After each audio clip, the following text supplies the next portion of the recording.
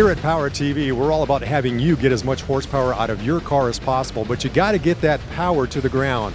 One of the best ways to do that is with a Centerforce clutch. Here to tell us about that is Will Beatty. Will, tell us about this new clutch system that you have available. It's our new twin diad clutch. It's a DS twin. And the way it works, this particular one here is for a 2011 Mustang. The way this pressure plate works here, and I'll just kind of go over it real quick with you, kind of show you how it's different than your standard twin. This particular one here, let me just break it down a little bit and I'll kind of go backwards on how it works. This is our drive disc here. This is a sprung hub disc itself. So you see there's six drive lugs that drive the secondary disc. One of the things differently about what we do is this is actually a chromoly hub inside of here. Very strong. We've actually tested with the off-road market because they're brutal with clutches, and we figured, well, if they're not going to break it, maybe those guys in the street. Your standard twin, what you see nowadays, is usually a sprung hub and a rigid hub. This is our old style of doing a twin, so we went back and said, well, this way we did it back in the 70s, 80s. If we're going to get back in the twin market, we want to make it different and make it more usable for the people on the street today.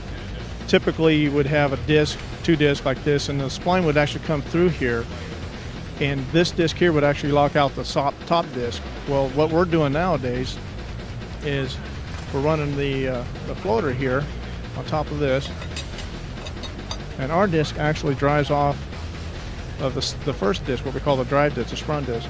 As you can see, as it puts on there, this disc is not driven on the splines itself. The top disc actually does all the driving. So as that input shaft would twist back and forth, you had that spring dampening, so there's no cancellation of that out. The other thing that we do is a little different, is typically when you push a clutch in on a twin, you hear this rattling noise. Well, that's just a floater rattling around. It doesn't really hurt anything, but it's annoying. So what we do is we actually made these what we call anti-rattlers, and there's 3 tabs here. And what those do is they actually lock down on the outer edge of the floater itself. And as RPM increases, they actually fling out a little bit. It's another centrifugal device that we came up with. About 1200 RPM, it actually releases that floater and allows this thing to have a nice, clean, high RPM shift.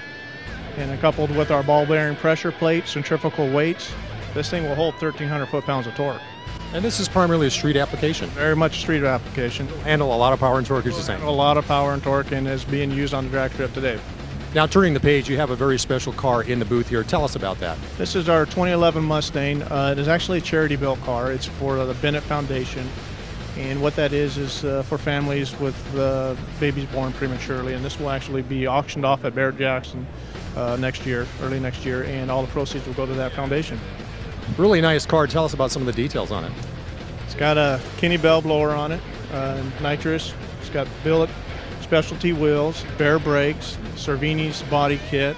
Auto Art Studios painted and put this whole car together. I think we have obviously us on the clutch. It's got our twin in it. There's a lot there. Now, as far as information on your clutch systems, how can somebody find out a little bit more info? I'd say go to our website, www.centerforce.com. All right. As far as getting that power to the ground, Centerforce is the name you need to know.